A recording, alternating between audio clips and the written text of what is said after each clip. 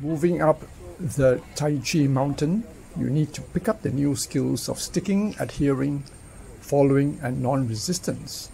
With that, you can learn the skills, that is, ward off, roll back, press and push, that you see in Tai Chi. Here we're seeing elements of the rolling hands and the Lü, or the rollback energy.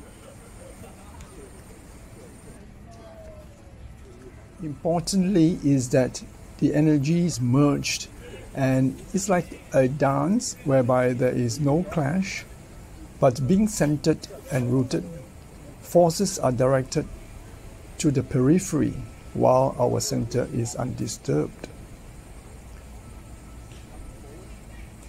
Ideally, we use minimal effort and the opponent is displaced. Mentally, we are quiet and still. The energies are able to be grounded and rebounded for our use.